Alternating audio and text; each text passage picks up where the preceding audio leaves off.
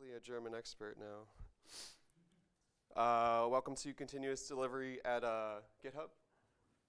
My name is Robert Sanheim, Rob Sanheim. You can find me on the internet at rsanheim on Twitter and GitHub. I've been at GitHub for about a little over 2 years now on the Ruby Rails backend team, working on features for GitHub.com. Before that, I've worked in different consulting jobs. I've worked at larger, like IT, more traditional software development roles. Kind of when I first got out of college, worked at a large retail company that did software in the much more waterfall-esque way in terms of development. And when I was first working at that big retail job, I was getting frustrated with how software was getting built there. It felt incredibly slow and painful, and it was each release that we were trying to get out to customers took forever with a lot of pain, and it just wasn't very much fun for us. It wasn't fun for our customers who had to wait for so long to get things going. And I discovered this book, XP Explained. Out of curiosity, how many folks have read this book?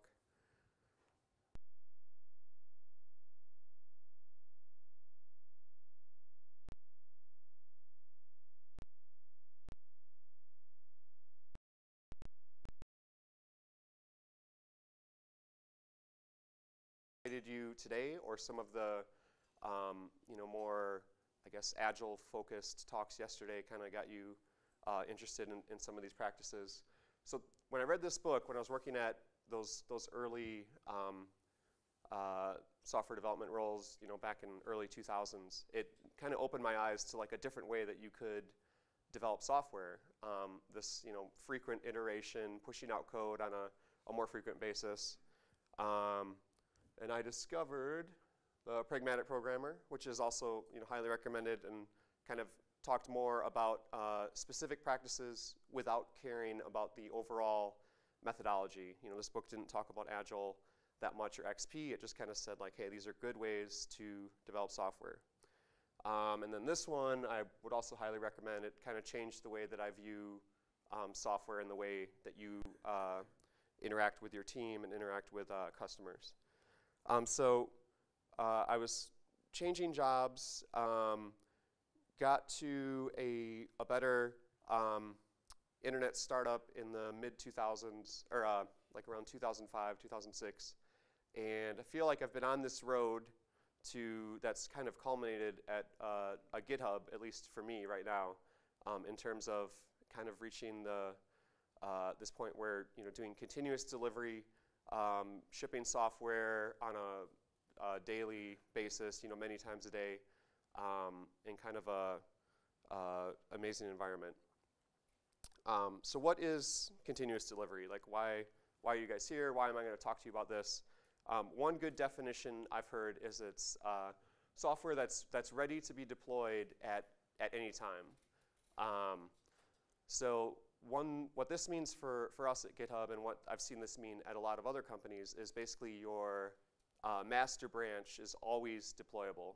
Like the build is always green for master. If it's not, then like everybody's freaking out because it's a big deal. And you could at any point push that out to production.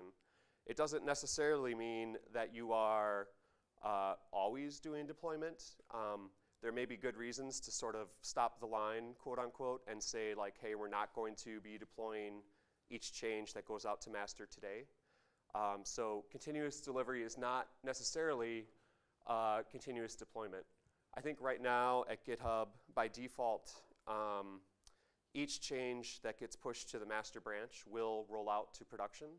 But there are definitely times where we decide to lock production, quote unquote, which is basically just says, freeze production at the current release, and changes to master do not roll forward.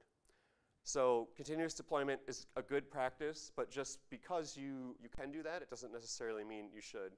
Continuous delivery is really more about always having it be ready to go. why is that like a good thing? That's a pretty good question. And for me, one thing it comes down to is change. You know, change is constant. Change is everywhere in business and in software. I'm sure being in Germany, you know, I remember seeing the wall come down when I was like 12, which kind of dates me a little bit. But I remember watching it on CNN and like realizing that the world was changing in like a way that I couldn't really understand at that point. A little bit closer to home, I was just in Detroit last weekend, and here's the Fisher auto body plant in the 1920s, I think. This is where they made like Cadillac, the best of the best of cars, you know, in the U.S. auto industry. And here it is today, of course. It's like Detroit is just filled with these amazingly blasted out old, you know, hallmarks of the Detroit auto industry. And of course, what happened was the U.S. auto industry basically could not respond to change, like was not listening to the market, and these new, you know, more agile, adaptable car makers came up and basically just destroyed, you know, the big three automakers. And of course, now I think they're starting to respond a lot more. But you don't want to become the next Fisher auto body and just, you know, not be able to respond to change. More importantly, maybe for us as developers or as people who are, you know, working on this stuff day to day, shipping software to your customers is fun. Like I was saying before, when I first started out working at the more traditional software companies, it was painful, and I just wasn't having a good time. And I've noticed the closer I get to being able to deliver code to the end users on a much more frequent basis, like the more fun I'm having, because I feel like I'm doing, I feel like I'm making a contribution, right? You know, when you ship something and see people that are excited about it, or even if you see that people are upset about it and you're hearing like angry emails, at least you're getting that feedback from them, as opposed to just feeling like you're working in a vacuum and not, you know, just not doing anything that matters. Shipping is also fun for your business stakeholders, for, you know, people that are requesting these changes, because they want to be able to see that the stuff that they're doing, you know, either has an impact, makes more money, makes, you know, generates more users, or maybe it doesn't, and they can readjust what they're trying to do.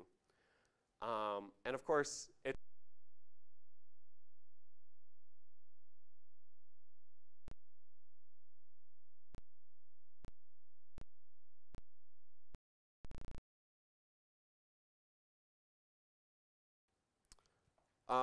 so continuous delivery is all about feedback. I mean, the only way you can get to the point where you can push out your code every day is to focus on the feedback loops, and to really focus on shortening the feedback loops.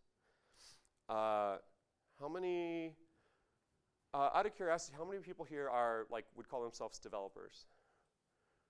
Okay, so pretty much everybody in the room. How many people have ever seen this or used this at like this kind of life cycle? Because I did, this was like the life cycle that I first worked in, like the SDLC. I remember learning about this in college and then realizing that like some companies really did this type of work, where you have these linear phases of development. You have one like requirements analysis, where you're literally working on a Word document and passing it back and forth between different types of analysts. And then it goes to design, where you have the software architecture, or software architect, who's, you know, kind of laying out how the interfaces would look and that sort of thing. And then you finally get to development, and each one of these phases could be a couple weeks or maybe more of back and forth and figuring out how to build what you're trying to build. I mean, this was really painful. I think in reality, like the morning keynote was talking about today, a lot of the earliest software projects like knew that this wasn't right, that they did things in a much more agile way than we often think about. But somehow, like this kind of process came to be popular, at least in the late 1990s, early 2000s. And you ended up with feedback loops that were a little bit like this, where like if you can imagine this is just one release cycle taking on the order of months maybe. You build it out and you don't get to deploy it until many months later, and you only then start to get back your first trickle of feedback very slowly. And then maybe you roll out the second release, you finally find out, like, are we making money? Are we making happier users? Or whatever you're trying to do with that change. What we're trying to get to is something a little bit more like this, where you have much tighter feedback loops. Each one of these is much shorter, and you're able to get back that feedback that quicker.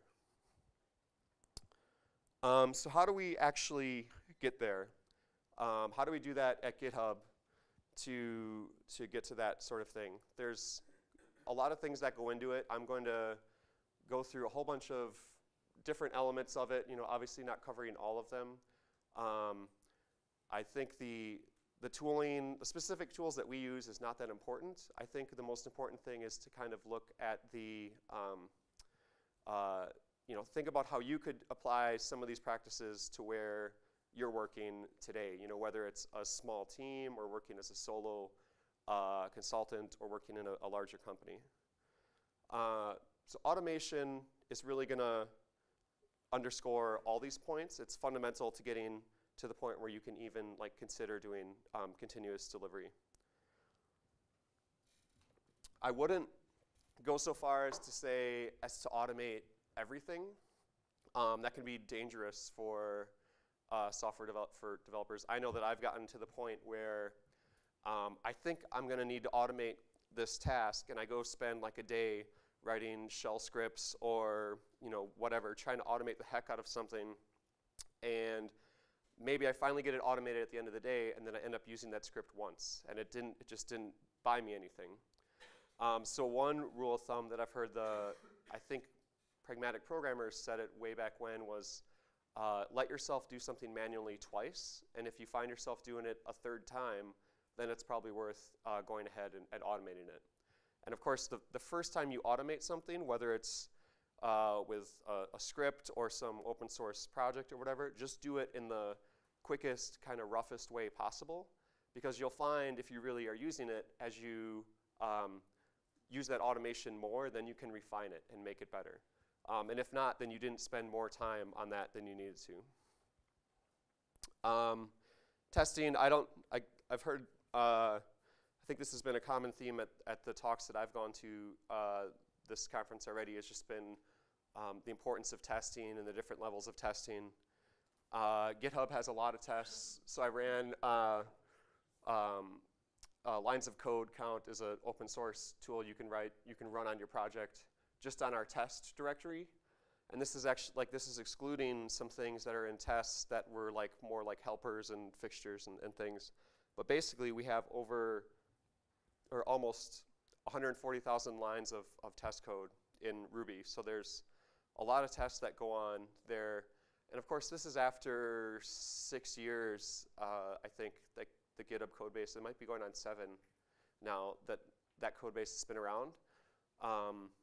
And I know that we've gotten more serious about testing within the past couple years.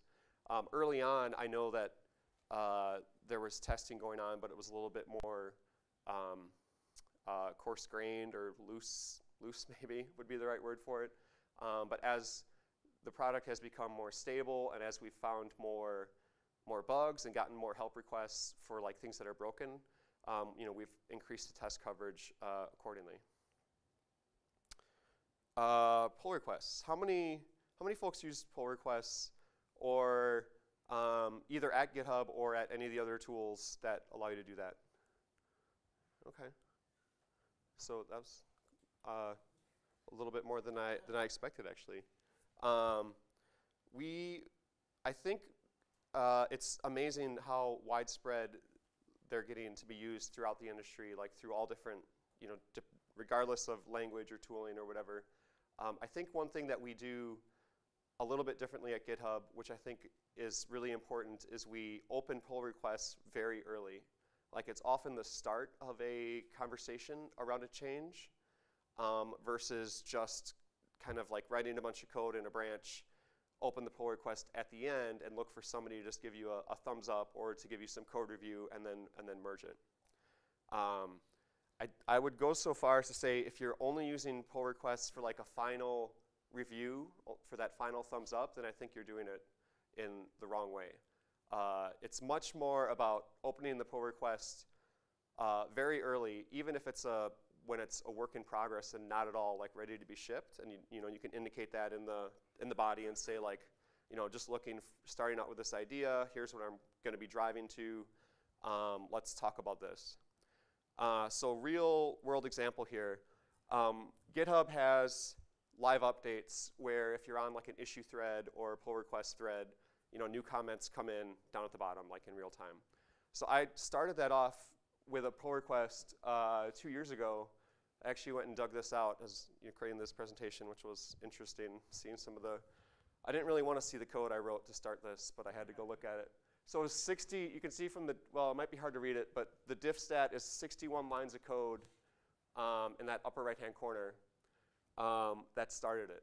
And before that, we had like I don't think we had any real live updates on the site. We used Ajax all over the place, but it wasn't actually like bringing in any new comments. So you'd be on the page and you'd have to manually refresh to see what new stuff was there.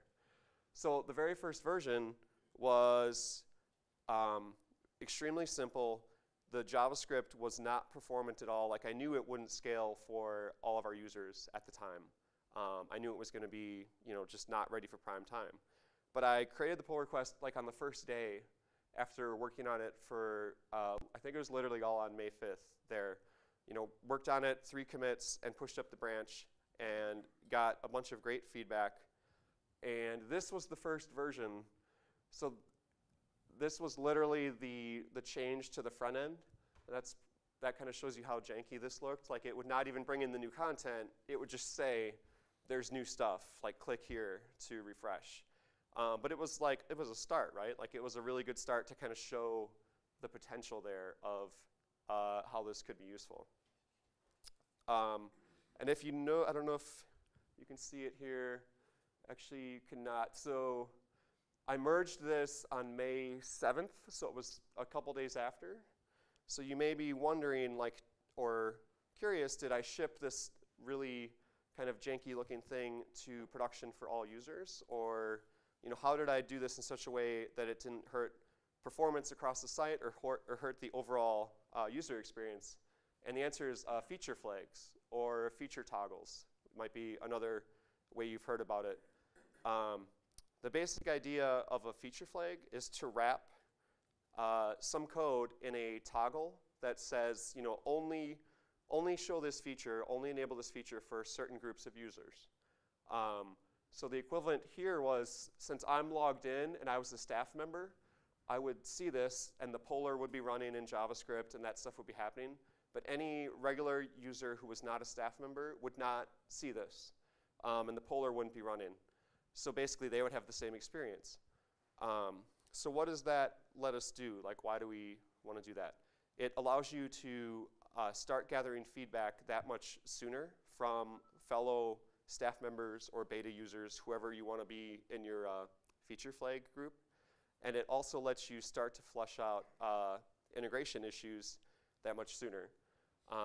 Because normally if you are doing say I was doing live updates without feature flags, I might have to work on it for 2 weeks to get to that, to get the branch ready before I could merge it. Because I'd want it to be ready from a performance standpoint and want the UI to look better.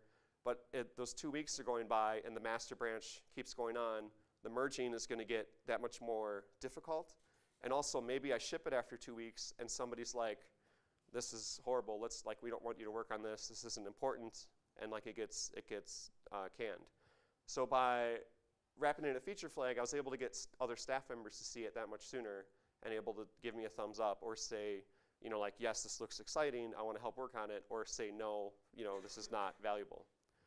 So this is a very simplified version of what the feature flag looks like in the controller. This actually is pretty much what the code looked like when it first went live. It just says, is there a user logged in? And is that current user a staff member? That was is pretty big. Like this was the controller code. Like this is Ruby, but in any other language, it would be, any other web framework would be pretty much the same. Grab the current user and see if that user is a staff member. And then in the template, we just are using that method if live updates enabled. Throw in the HTML. The JavaScript class was where we added the behavior onto it to kick off the poller and then throw in that little yellow box if new live updates came on. So it's pretty simple, but it has a lot of power behind it.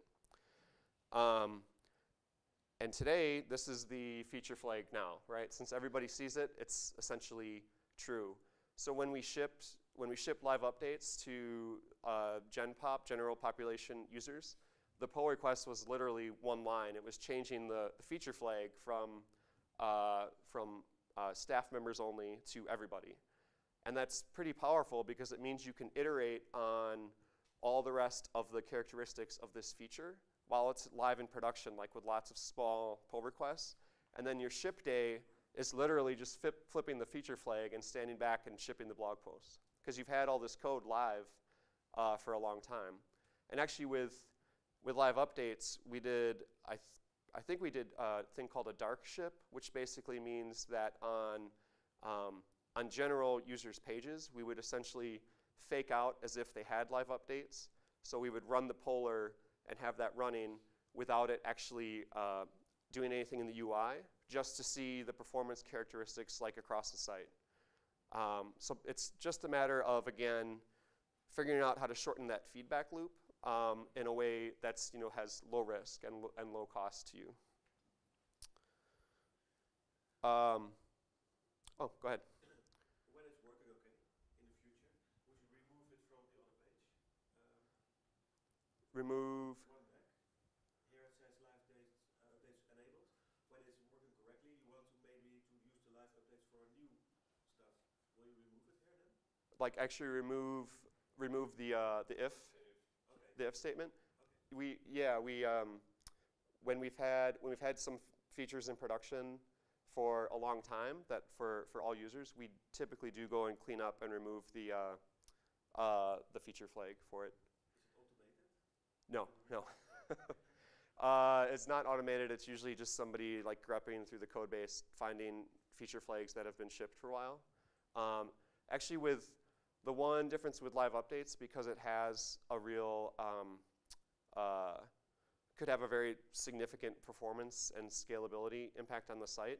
This is one that we've left in because it's just really useful to be able to say, like, let's turn off live updates to do to kind of let the site degrade in terms of like having less load. But for most of the other features, we do go through and clean them up just by hand. Mm-hmm. Maybe just on that point, because there are a couple of discussions that are popular, especially some very popular pull requests, where you really have 100, 200 people commenting on it. How do you do performance on those? Are you just adding it for those? No, it's funny you mentioned that because a pull request in Django blew up the other day. Yeah. It like made Hacker News, and I'm sure it made other sites. And we actually went in and hard coded. This is a little bit embarrassing. We hard coded to say like if the pull request ID is this, don't do live updates, because it was hammering. It was doing some nasty things on the back end. And yeah, it was that one. And we went and like we manually disabled it, but now it did show us like, hey, we need to figure out how to handle pull requests that, or basically anything that has live updates, handle the case where there's like 10,000 subscribers to it, that kind of thing. But it's still polling, so it's not using something like WebSockets where we push out the updates to users. Right now, it's using SSE, shared server-side events, and it's using a real slim C backend that somebody wrote to actually serve up the updates. But my first version was not any of that. My first version was literally like the most basic Ajax Polar code you can imagine. So you can't really get to that point without having push button deployment. And what I mean by that is that like anybody can do a deployment at any time without ceremony and without without having to follow like a huge script or something like that. So we use Hubot to run all this, which is open source, but I mean there's a lot of equivalent ways to do this where you basically your team can sit in a chat room and you fire commands off, and there's a bot in that room, similar to IRC bots from olden days that listens to those commands and then will do stuff for you. So I was hacking on this yesterday actually. I was just cleaning up some old code, and you can see up at the top I did a /deploy GitHub kill notifications next. We had this old crufty code sitting around called notifications next, so I wanted to clean that up after getting off the plane. And you can see actually Hubot tried to merge master into that branch. So that's the branch name, that's the application I'm deploying. Hubot said, hey, there was a conflict. We built in some code to try doing that merge. If there's a conflict, it just it bails and tells you. So I saw the conflict. I went and resolved it by hand. It was a simple conflict. And then I did the merge. You can see we're getting the commit notifications into our chat room. It then kicks off the builds and tells that back into the room, that things are successful. And obviously you can see you can click through to the link or to the builds to actually see things when it fails. And then it told me that it's deploying to production right there. So again, like you're getting constant feedback on things that are happening in this chat room. So not only is this powerful because deploys are super easy, and like you can do this in your first week at GitHub. It's one thing that is a little bit more subtle is it means other team members or new people who are just learning about this, they can just idle in the chat room and watch other people deploying, and they can just start clicking around to learn about like how things are working. They can click on the change set to see what people are deploying. They can look at the deployment logs to see what machines it's going to, how it's what it's doing, and you can see after the deployment, I get 3 links to go look at what's happening with the deployment. Haystack would be errors, and then graphs, and a view on our MySQL performance, which I'll dig into in a second here. So I just, like, typical day at GitHub is just a lot of people deploying, TWP deploying. He's asking for feedback on a pull request. Usually that stuff just happens through mentions or team mentions, but maybe that one got missed. And of course, people just talking about stuff they're working on, that type of thing. So chat, we call this chat ops at GitHub. It's extremely powerful. I think that it's easy to look at this. I could see it could be easy to look at this and feel overwhelmed. Like, how could my team get to this? Like, GitHub has like all these people have been working on it forever. And I think the best way is just to start with something simple. You can use HipChat or Slack or Campfire. Just fire up one of these tools and try it out, and maybe pipe in like a simple service hook to get commits into your chat room, which is with the tools out there from that I know with our hooks it's really simple, and whatever sort of code repository you're using, they all offer this kind of thing to pipe in commits and that sort of thing.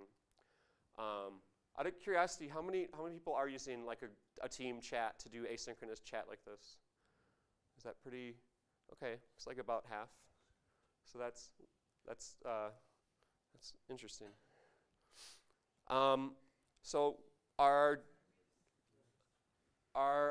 deploy tool lets us do stuff like this. Deploy a branch called myFeature to staging. But actually, we don't use staging that much anymore. We use a thing called branch lab, which basically says it spins up a new environment which talks to production databases and production services, but it's only accessible to staff members. So that's really useful. Again, if you're not even sure if you want to go through the work of like doing a feature flag for your thing, you're just trying things out, you can ship it to Branch Lab, and you get a link back would be like myfeature.github.com, and you can just share that in chat. Other people will see it in chat, and they can just click through and try out this feature. And then we also have the ability to just go to different FEs, which is pretty nice in terms of just trying out things that could have like significant performance implications. You know, just roll it out to a single front-end server first to start and to go from there.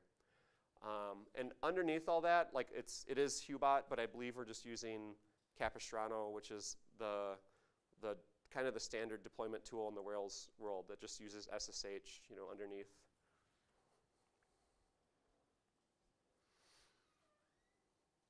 Oh, and one important one that I didn't mention before, if you, like with our setup, and this is important, no matter how you're managing deployments, if you deploy and you immediately see things start to blow up, you can just do /deploy GitHub to roll it back out.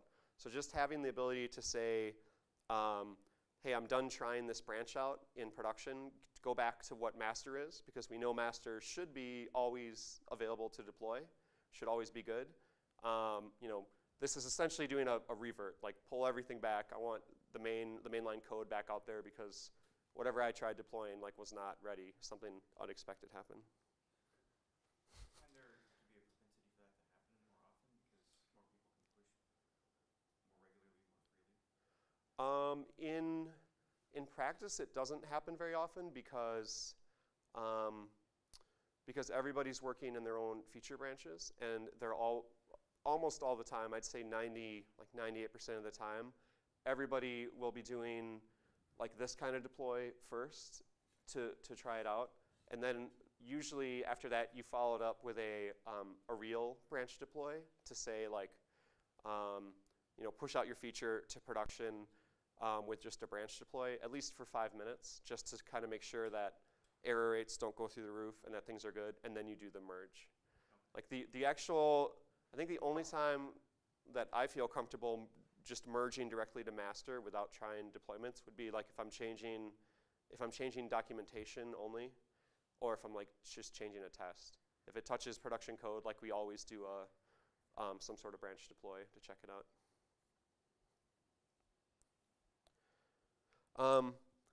So you've shipped the feature, and like, what's next? What are we checking? Like, Hubot posted that stuff into the chat room to kind of go check.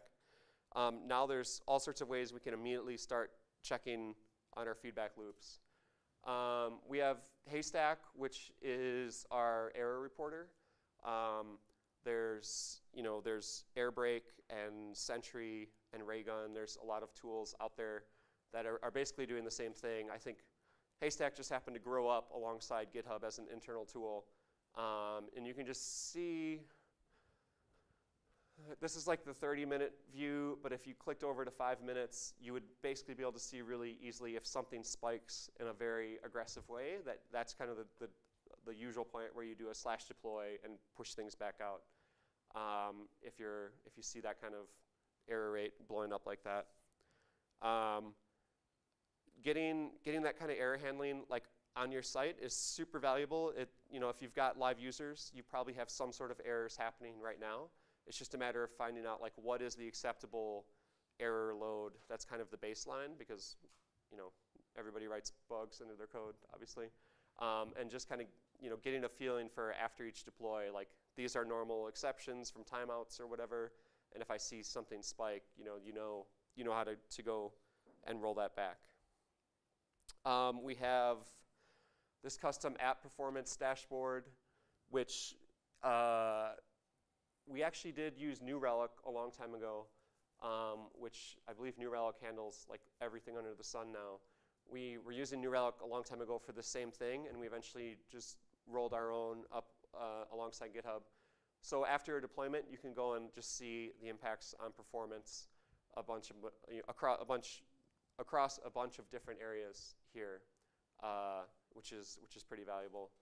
I think our next step here is going to be saying like, look at the 10-minute window after a deployment and start doing automated alerts if you see a degradation in performance. Because although this is useful, sometimes it can be hard to see things kind of gradually creeping up, or which deployment actually caused performance to start increasing or getting worse. We use a thing called Graphite to do custom graphs. It's a really simple kind of key value graph store. You can just start throwing things into Graphite without doing any previous setup once you get it up and running, and just start tracking metrics. So this is an example of when I rolled out email verifications, with just literally allowing users to verify their email with kind of the standard process. This was just a count. This was literally a key that it gets incremented when you request the verification from our Rails code, from the controller code. And when a user comes back in and confirms, that would get incremented. So basically just an easy way to see, like, is my feature being used? And like, is it being used successfully? So are we done yet? So are we done like collecting our feedback, and can we go on to the next thing? And of course the answer is no. We can go search Twitter for GitHub things, which I think we pretty much always do after a user-facing change. We have an internal tool called help, which the important part here is just monitoring customer support emails to see like if we're seeing more support requests. There's a lot of similar tools out there, like interface.io is one that I've seen a lot of companies starting to use, where you can actually do this kind of thing that we do in help, where you're tracking incidents from your users, except it can track directly from inside the app using like their JavaScript widget. It's doing some pretty awesome things. So if you don't have like some way for your users to like get feedback to you, like and especially start to like track that and get metrics around it, like that's definitely a great place to start. So actually, is this like Shangri-La at GitHub? It is definitely not. We have a lot of troubles, even with like this continuous delivery process that we have. I think one thing that I've realized actually in preparing this talk is that having shortened all these feedback loops and having these things happen much quicker only like has served to kind of show the human, where like our human processes inside like can easily fail.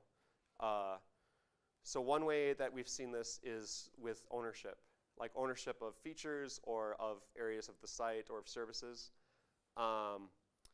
It's really easy to go look after deployment and say like, okay, that was a good deployment. There's no more errors and things are working on the site right after, because we have those immediate feedback loops.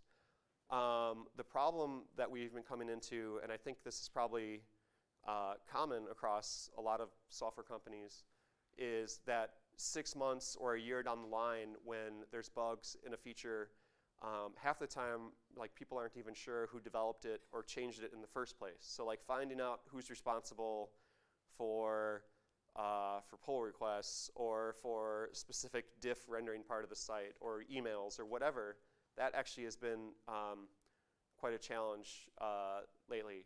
And we have an ops team that gets paged when things blow up, whether it's a DDoS or Haystack starts blowing up or something goes down. They get paged in the middle of the night whenever something goes wrong. And they've been having very understandable frustration when they get paged when Haystack blows up, and they're like, well, we can kind of try to band-aid it, but we didn't write this code. It was written like a year ago. You can try to track down who fixed it, but at 2 in the morning, it's pretty frustrating to have to figure out, to try to even attempt to do those things.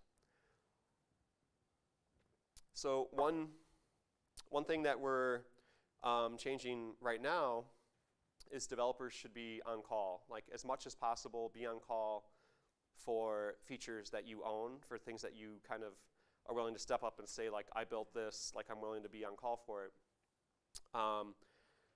Developers should be feeling the pain.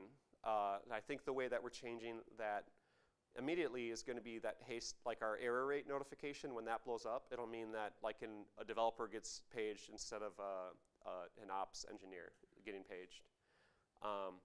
So I think the feedback loop there was broken. Like it's a really long feedback loop of feature goes out, a year later, some edge cases hit and things blow up. And like those errors were going to the wrong person, right? They were going to the person that it didn't build it, didn't really know how to fix it. And now like we're gonna be feeling the pain like that guy. So I think that's one huge change we're gonna be making. I think we're also gonna be like figuring out how to say, basically how to tie specific metrics around parts of the site and say like, hey, the performance of this area has started to decrease, and we know that this team is responsible, so they're going to start getting pages if performance goes through the roof in the middle of the night. Yeah, so that's been one of the most interesting things that actually just happened over the past month, basically. And I think we're going to continue to iterate and try to improve our process along those lines. And I think what I'm expecting to see is that it will continue to be more social and human problems than the technical things. It can be easy, I know, as developers to like get lost in all the technical stuff, but often like that just ends up showing that the problem is human to begin with. So covered a bunch of different things. How can you get started today in this type of thing? Like whether you're doing consulting or product work or large companies, small teams. I think thinking about starting to look at feedback loops that you work in every day and just figuring out ways to make them shorter is a great way to do it. Like whether that means if there's no tests for your application, start writing tests for the next bug fix or change you introduce. Like getting tests around legacy code is painful, and if you decide to drop everything and like, we're gonna do 90% test coverage for our app before we release any new features, like you're probably not gonna succeed in that if you have no tests today.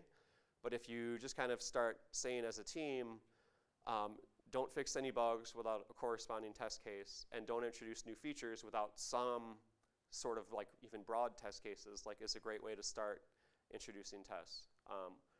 Also with like TDD, as morning keynote was talking about, like that's also a great way to start introducing tests. Because obviously if you're writing the tests first, there's going to be tests for features going forward. Maybe you already have tests and you're looking for like the next step. Getting continuous integration going, with Travis or Jenkins or something. There's all sorts of CI tools that are out there that are fairly easy to start integrating. It'll probably expose a lot of pain. If you haven't done CI yet, it'll expose pain in your build process of like things you have to automate and all those types of things. But it'll be like really good, useful pain to feel. Maybe you have all those things and the problem you're struggling with is deployments.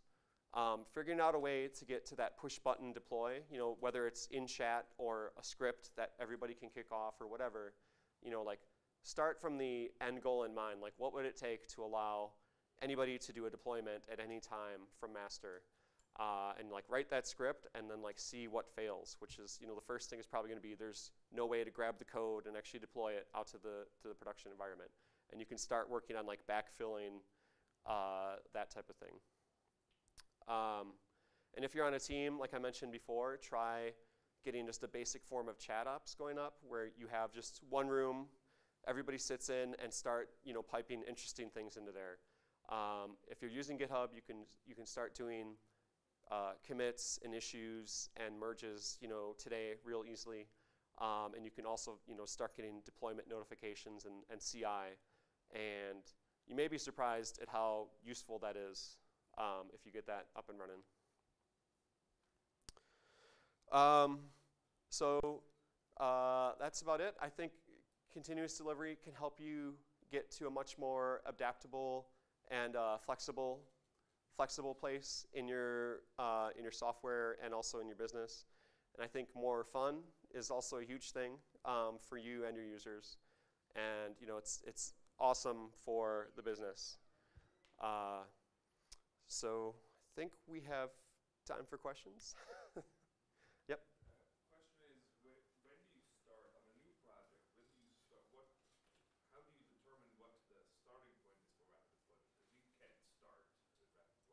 I think new projects, probably one of the best places to start is to do like that end-to-end build, because when you're at day zero, like there's no easier time to get that automation running with like making a reproducible build, making sure it runs on CI, and making sure you can deploy it real easily. Like if you're starting a new project, you're actually in one of the best spots because you don't have all the pain and the legacy manual work that might exist there.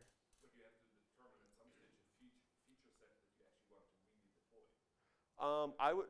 I think one way that I've done it at a consulting place where I worked was we would have a iteration 0, we called it, and the expected output was literally to get like a splash page or like a login form. Like maybe the login form didn't even work, but we just want to be able to render like something using our target stack and just like make sure that we could do it end to end to start. Mm-hmm. So you can set a feature flag, and at GitHub you have a massive number of employees that allows you to have a test sample set that's a fairly large sample set.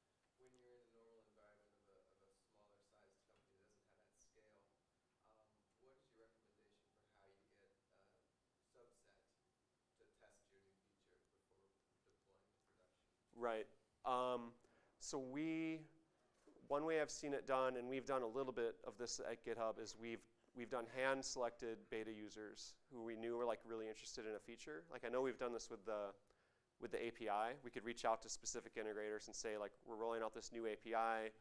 Would you like to try it and give us feedback on it? So that would be one way, would be to do like hand pick power users and just to try reaching out to them and saying like, hey, would you like to try this? And another way I know that that I think like Facebook and Google especially uses is they just do, I mean, there's different tools to do this I've seen in the open source world, but basically say you elect to put users into a candidate group essentially, and you structure it so that like if your user ID 1,000 or whatever, you're always going to be in this candidate group for this feature, so that user would always see a tweaked version of a feature or a new path, or maybe get a different email, and then you would track whatever thing you're trying to track, like maybe it's retention or activity on the site or what they're spending, and see like if the candidate group is succeeding or not along those lines. So like that's a more impersonal, like scientific way to do it. So you didn't really explain for like how your code eventually gets to master, right? Because you deploy feature branches. Yep. Right, and then so what happens from there then? Yeah, that's a good point. I guess like we deploy a branch out to production, and like say you let it sit for 5 or 10 minutes and things look good. Usually the next step is you just merge that branch, literally like just clicking the merge button in the UI or by hand, and then our hooks in chat will see that the branch got merged, and it'll say, okay, it'll say I'll deploy production based on that, basically. And then it will also, our deployment software also says that it unlocks production because it said like your branch got merged, so I'm able to open up production now.